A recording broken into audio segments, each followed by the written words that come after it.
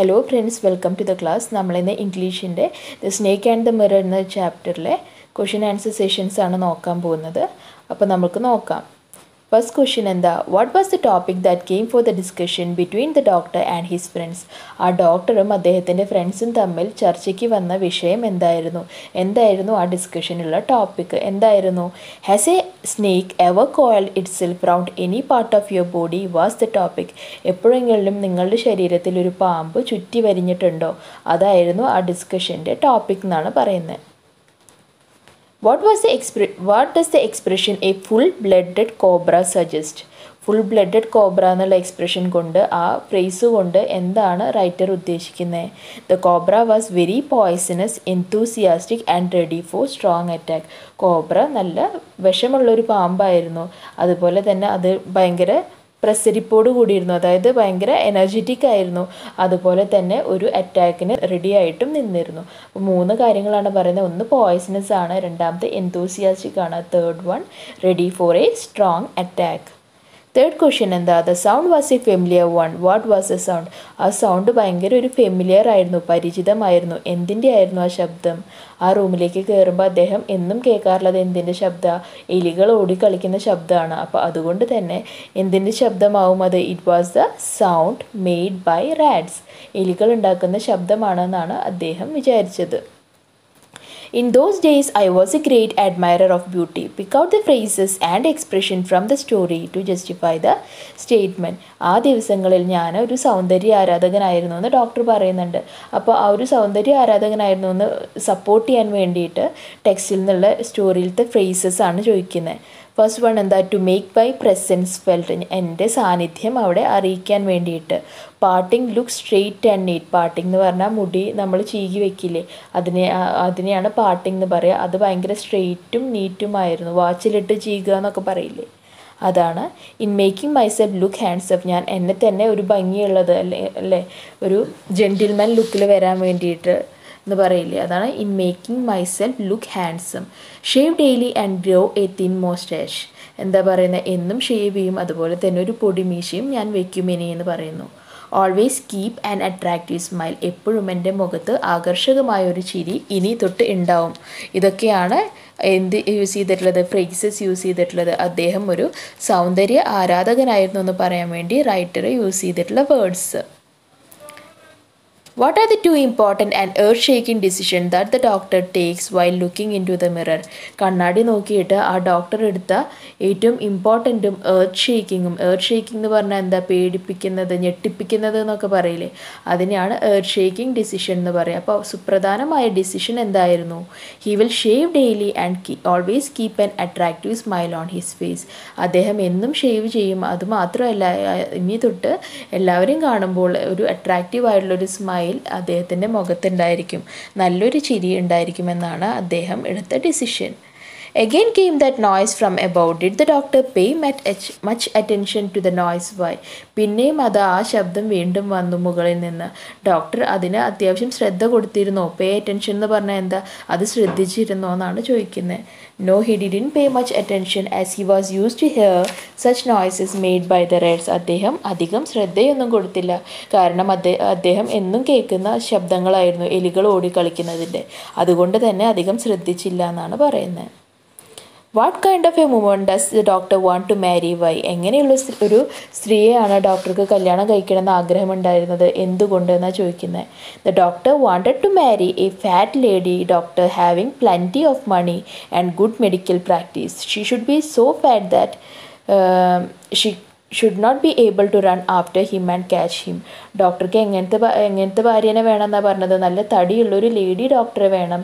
Lady doctor തടിയുള്ളത് മാത്രമായാൽ പോരാ, നല്ലവണ്ണം പൈസക്കാരിയും ആവണം അല്ലേ, ധനികയും ആവണം, അതുപോലെ തന്നെ നല്ലൊരു മെഡിക്കൽ പ്രാക്ടീഷണർ ആവണം, അതായത് അത്യാവശ്യം തിരക്കുള്ളൊരു ഡോക്ടർ ആവണം എന്നാണ് പറയുന്നത്.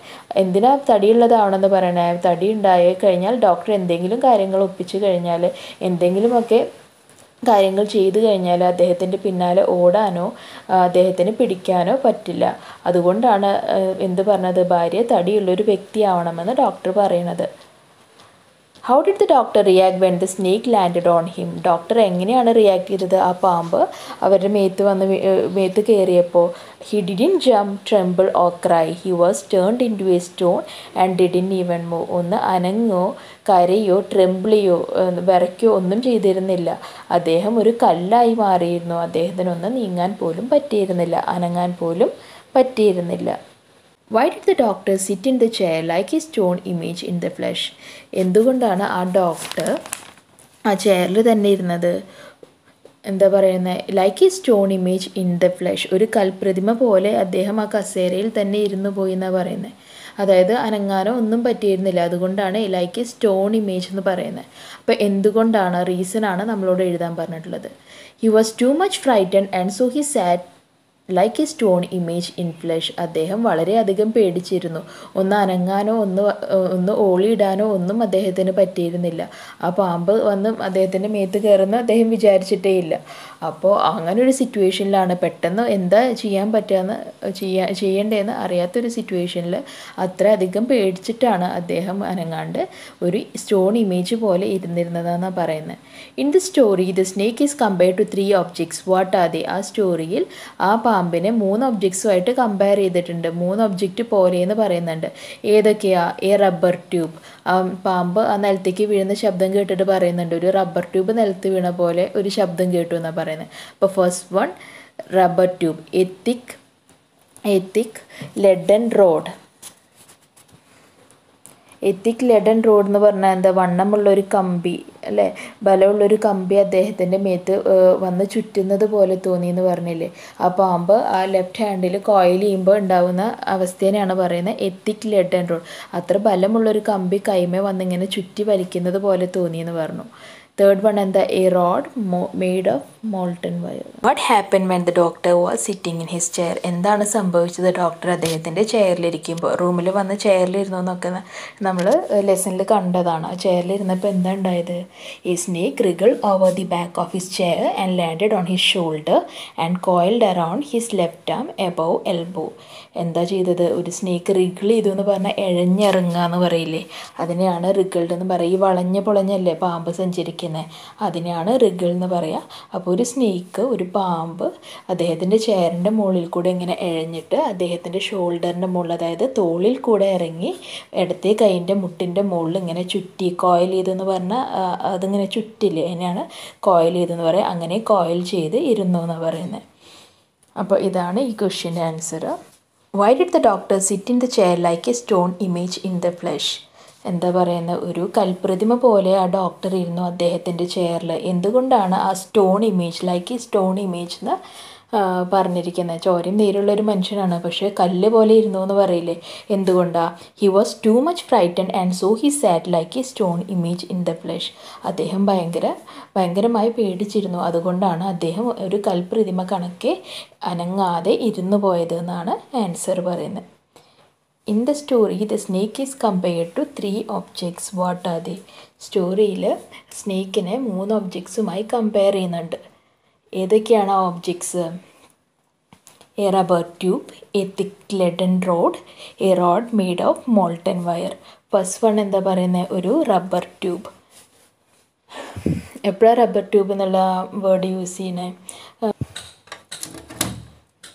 അദ്ദേഹം റൂമിലിരിക്കുന്ന സമയത്ത് ഒരു റബ്ബർ ട്യൂബ് നിലത്ത് വീണ പോലെ ഒരു ശബ്ദം കേട്ടു എന്ന് പറയുന്നുണ്ട് അല്ലേ. അതെപ്പോഴാണ്? ആ പാമ്പ് നിലത്ത് വീണപ്പോഴാണ് ആ റബ്ബർ ട്യൂബിൻ്റെ ശബ്ദം കേട്ടത്. റബ്ബർ ട്യൂബ് നിലത്ത് വീഴുന്നത് പോലെ തോന്നി ആ പാമ്പ് നിലത്ത് വീണപ്പോൾ എന്നാണ് പറയുന്നത്. എത്തിക് ലെഡൻ റോഡ്, കട്ടിയുള്ള ഈയത്തിൻ്റെ വടി എന്നൊക്കെ പറയില്ലേ, അതിനാണ് ലെഡൻ റോഡ് എന്ന് പറയുക. കട്ടിയുള്ള ഒരു വടി, അത്രയും കട്ടിയുള്ളൊരു വടി കൈമ ഇങ്ങനെ ചുറ്റി വരിയുന്ന പോലെ തോന്നി എന്ന് പറയുന്നുണ്ട് സ്നേക്ക്. ഫസ്റ്റ് അയാളുടെ കൈമ ചുറ്റി വരിയുമ്പോൾ, കോയിൽ ചെയ്യുമ്പോൾ. A road made of molten wire. തീയിലുരുക്കിണ്ടാക്കിയ ഒരു വയറ് നമ്മുടെ കൈൻ്റെ മുകളിൽ ഇങ്ങനെ ചുറ്റി വലിയില്ലേ. അപ്പോൾ ഓരോ പ്രാവശ്യം അദ്ദേഹത്തിൻ്റെ കൈമ ആ പാമ്പ് ചുറ്റുമ്പോൾ അതിൻ്റെ ഇത് കൂടുകയാണ്, ആ ചുറ്റി വരിയുന്ന ആ സ്ട്രെങ്ത്ത് കൂടുകയാണ്. അപ്പോൾ അതിനനുസരിച്ച് അദ്ദേഹത്തിന് ആ അനുഭവത്തിലുള്ള വ്യത്യാസങ്ങളാണ് ഈ വേർഡ്സ് കൊണ്ട് പറയുന്നത്. നെക്സ്റ്റ് എന്താ? Why did he feel that he was A stupid doctor? എന്തുകൊണ്ടാണ് അദ്ദേഹത്തിന് തോന്നിയത് അദ്ദേഹം ഒരു സ്റ്റുപ്പിഡായ ഡോക്ടറാണ്? ഒരു ബോധമില്ലാത്ത ഡോക്ടർ എന്നൊക്കെ പറയില്ലേ, അങ്ങനെയൊക്കെ പറയും. സ്റ്റുപ്പിഡായ ഡോക്ടറാണെന്ന് എന്തുകൊണ്ടാണ് തോന്നിയത്? The snake could byte him though he was A doctor he don't had any medicine four snake bite with him so he thought that he was A stupid doctor.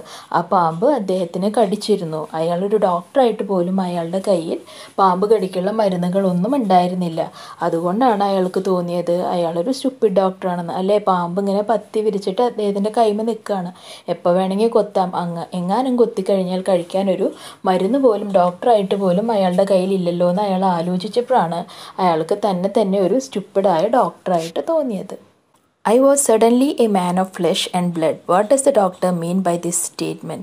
പെട്ടെന്ന് ഞാനൊരു ചോരയും നീരുമുള്ള മനുഷ്യനായി മാറി. എപ്പോഴാണ് ഡോക്ടർ അങ്ങനെ പറയുന്നത്, അങ്ങനെ തോന്നുന്നത്?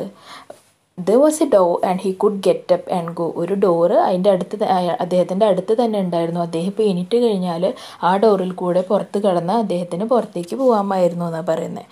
അപ്പോഴാണ് അദ്ദേഹത്തിന് തോന്നിയത് he was a man of flesh and blood എന്ന് തോന്നിയത്. Did the doctor run to his friend's house? Did the snake harm the doctor? Why? എന്തുകൊണ്ടാണ് ഡോക്ടർ അദ്ദേഹത്തിൻ്റെ ഫ്രണ്ടിൻ്റെ അടുത്തേക്ക് പോയത്? ആ സ്നേക്ക് അദ്ദേഹത്തിന് എന്തെങ്കിലും ഹാനി വരുത്തിയിരുന്നോ? ഹാം എന്ന് പറഞ്ഞാൽ എന്തെങ്കിലും ഹാനി വരുത്തിയിരുന്നോ? എന്തുകൊണ്ട് എന്നാണ് ചോദിക്കുന്നത്. The doctor was so eager to share whatever happened with his friend. He also wanted to take a bath and change his dirty clothes. He was happy that the snake didn't harm him and it was enjoying its reflection in the mirror. Doctor ഭയങ്കര ഭയങ്കര ആകാംക്ഷയിലായിരുന്നു അദ്ദേഹത്തിൻ്റെ ഫ്രണ്ടിനെ കണ്ടുമുട്ടാനും ഈ നടന്ന കാര്യങ്ങളൊക്കെ അദ്ദേഹത്തിൻ്റെ ഫ്രണ്ടുമായി പങ്കുവയ്ക്കാനും. അദ്ദേഹത്തിന് ഒന്ന് കുളിക്കണമെന്നുണ്ടായിരുന്നു, അല്ലേ, പാമ്പൊക്കെ ചുറ്റി വരിഞ്ഞതാണ് മേത്തൊക്കെ. അപ്പോൾ ഒന്ന് കുളിക്കണമെന്നുണ്ടായിരുന്നു, ആ ഇട്ട ഡ്രസ്സുകളൊക്കെ ഒന്ന് മാറണമെന്നുണ്ടായിരുന്നു.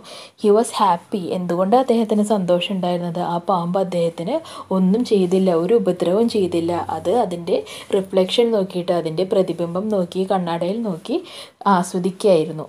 അതാണ് ഈ ക്വസ്റ്റ്യൻ്റെ ആൻസർ വരുന്നത്. The thief had left behind one thing as a final insult. What was the insult? ആ കള്ളൻ അദ്ദേഹത്തിൻ്റെ റൂമിൽ എല്ലാതും കൊണ്ടുപോയി, ഒരു സാധനം ഒഴിച്ചെന്ന് പറയുന്നുണ്ട്. ഏതായിരുന്നു ആ സാധനം എന്നാണ് ഈ ക്വസ്റ്റ്യനിൽ ചോദിക്കുന്നത്. എന്തുകൊണ്ടാണ് അദ്ദേഹത്തിന് അത് ഇൻസൾട്ടായിട്ട് തോന്നിയത്? The thief left behind the doctor's dirty vest. The doctor felt like an insult to his sense of cleanliness. Thief എന്താണ് അവിടെ ഉപേക്ഷിച്ച് പോയത്? ആ കള്ളൻ അദ്ദേഹത്തിൻ്റെ ബനിയൻ, അല്ലെ, ആ ഡോക്ടർ ഇട്ടിരുന്ന ബനിയൻ ഒഴിച്ച് ബാക്കിയുള്ള എല്ലാ സാധനങ്ങളും ആ റൂമിൽ നിന്ന് കൊണ്ടുപോയിരുന്നു. ആ ബനിയൻ മാത്രം അവിടെ ഉപേക്ഷിച്ചിട്ട് പോയ ഡോക്ടർക്ക് അത് ഒരു ഇൻസൾട്ടായി തോന്നി. അദ്ദേഹം അത്രയും വൃത്തിയില്ലാത്തതുകൊണ്ടാണല്ലോ ആ ബനിയൻ അവിടെ ഉപേക്ഷിച്ച് പോയത്. അപ്പോൾ ഡോക്ടറിൻ്റെ ആ ക്ലെൻലിനെസ്സിൻ്റെ സെൻസിന്, ഡോക്ടറുടെ വൃത്തിക്ക് അതൊരു അപമാനമായി ഡോക്ടർക്ക് തോന്നിയെന്നാണ് പറയുന്നത്.